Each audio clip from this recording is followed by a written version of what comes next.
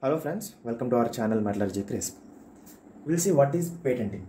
Patenting is a heat treatment which produces troostite and sorbite. And what are these? These are the finest possible pearlitic structure with the lowest interlamellar spacing.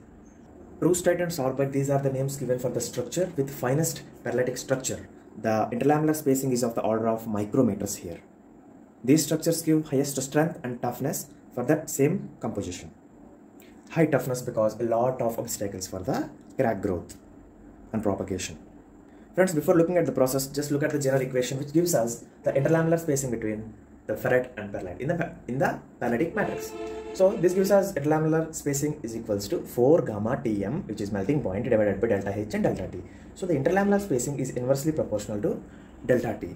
If we want finer interlamellar spacing, we need to increase delta T. But up to what extent? Is there a limit to this delta T?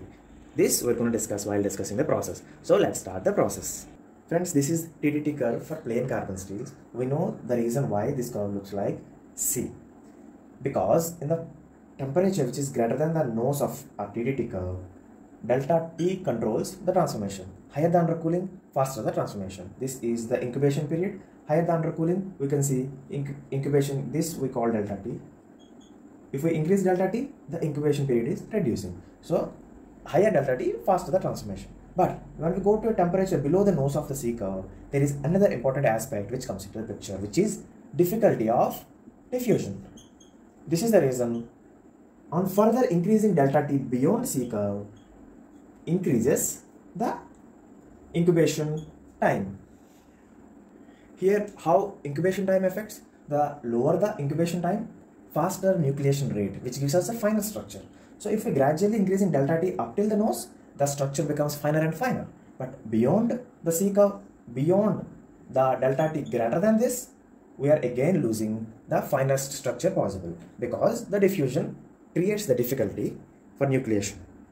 So if we look at the general equation, interlamellar spacing proportional to 1 by delta T is applicable until the nose of our TTT curve.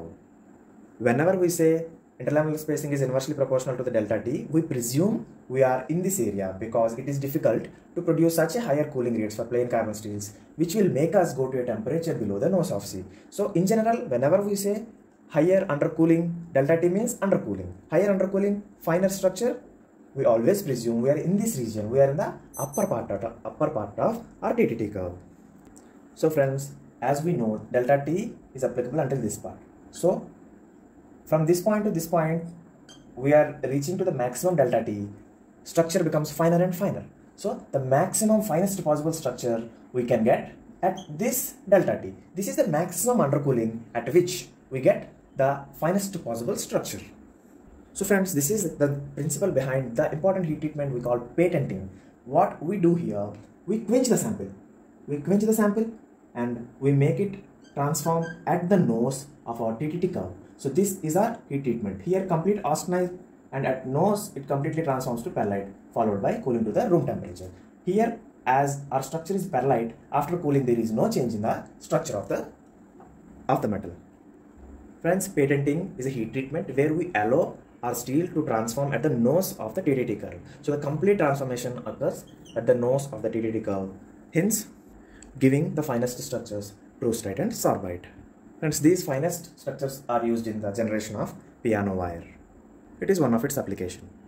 Friends, I hope you understood the process patenting, and we should always remember interlamellar spacing is inversely proportional to the cooling until the nose of the TTT curve only.